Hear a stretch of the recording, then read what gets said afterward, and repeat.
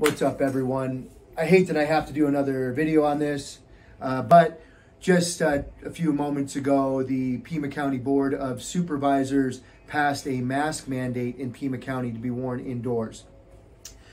Even in their discussions, they said that they cannot enforce it by any means because it is against the law to make businesses enforce masks if they don't want to. So House Bill 2770 passed this past spring by our Senate, and it is into law.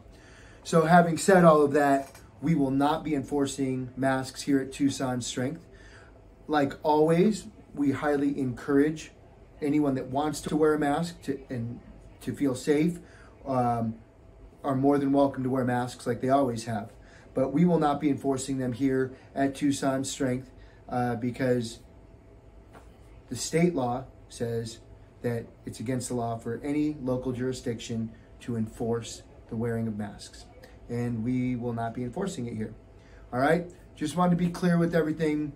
I've already received many emails over the last couple days of people asking me what's going to happen. And this is what's going to happen. Business as usual here at Tucson Strength. And that's all I have to say.